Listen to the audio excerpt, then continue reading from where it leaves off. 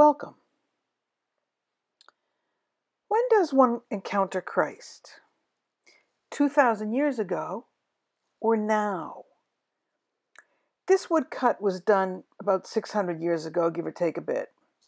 It tells the story of the encounter between Christ and the Samaritan woman at the well, a story recounted in the Gospel of John. Do you know the story? Jesus and the apostles have been traveling.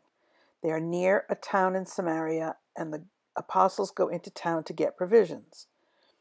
Jesus sits down by the well. Now, Samaritans and Jews don't get along because the Samaritans stayed behind and at least partially bought into the invaders' religion in the northern kingdom when the Assyrians conquered them. A Samaritan woman comes along to draw water from the well, and Jesus speaks to her. An unheard of thing to do in the day. The story is well worth reading. It contains some great wordplay back and forth between Jesus and the woman around the notion of the physical water in the well and the living water of Jesus' teachings. The Samaritan woman is impressed by Jesus and goes off and spreads his good news to her village. When you hear such a story, how do you picture it in your own mind? Do you see them in first century Samaria, part of the Roman Empire? Do you think of them in the clothing of the Roman Empire?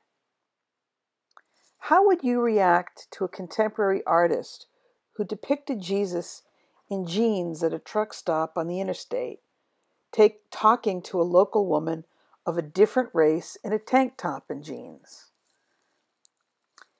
This woodcut is the 15th century equivalent of that. Notice how Jesus and the woman are dressed. This isn't ancient Roman style. This is 15th century German village. Jesus is dressed in a brown robe similar to a monk's robe. And the Samaritan woman is dressed in the clothing of the 15th century. What is the point of that? It sure isn't about historical accuracy.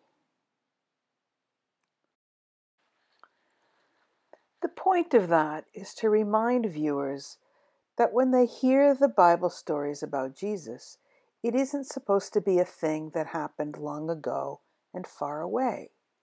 It is supposed to be a thing that may happen to you tomorrow.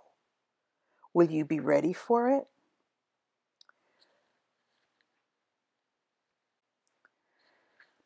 Put yourself in the shoes of the Samaritan woman. Who is the most hated or feared racial group among your friends? How would you feel as you approached your local supermarket or coffee shop and someone from that group was sitting there? What if they started talking to you? Would you recognize living water if the stranger started sharing with you?